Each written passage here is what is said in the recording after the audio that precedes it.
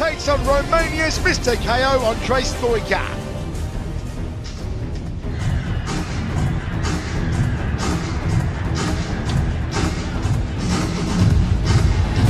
Representing Romania, Andrei Mr KO Stoica! Mr KO Andrei Stoica makes his second appearance in one Super Series. His last match, a loss to Tarek Kebabes, was one of the greatest Super Series matches we've yet seen. Stoica, a Super Cruiserweight World Champion, looking for career win number 50 tonight, and looking for another thunderous KO. Will it be Stoica's power strikes, or will it be the slickness of Ibrahim Bouni? Michael Sabella, we've got Mr. Cool versus Mr. KO. Andrei Stoica had 4 weeks preparing for this one. It's the first time in small gloves for this guy, so he needs to create a shield with his hands. That's what he was talking about. He loves the power in these shots. He says the small gloves give him a feeling of invincibility. Just the defense is going to be a little bit different, so he's going to try to shield himself. Now, his brother has fought Ibrahim Bouni twice, so his goal in this one is to give him no space, come forward and close that distance. Introducing first, out of the blue corner, he is a 4-time kickboxing world champion, standing at 188 centimeters tall, holding a kickboxing record of 49 wins and 12 losses.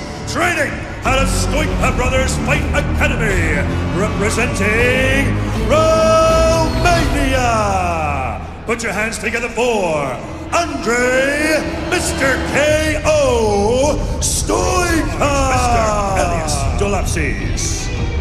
Red, blue, celery. 3 rounds, kickboxing.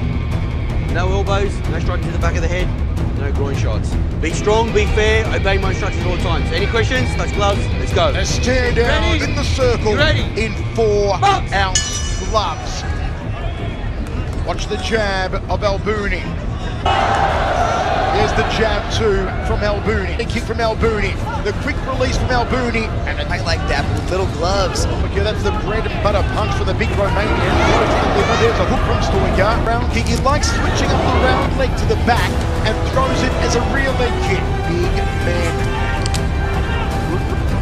Off the left leg of Bouni fakes. Jab 2 again from the Moroccan. He edges forward, rides the leg, good right hand on Stoica then. Oh, look at that scoop. Parry and counter from Stoica. And the stuff at times from Stoica.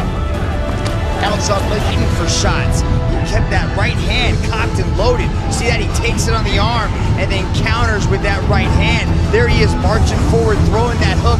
This roundhouse kicks. Overhand right. Ladies and gentlemen, after 3 rounds of battle, we turn now to the judges' scorecards. All 3 judges have scored this contest in favor of your winner by unanimous decision from the blue corner, Andrei Stoica.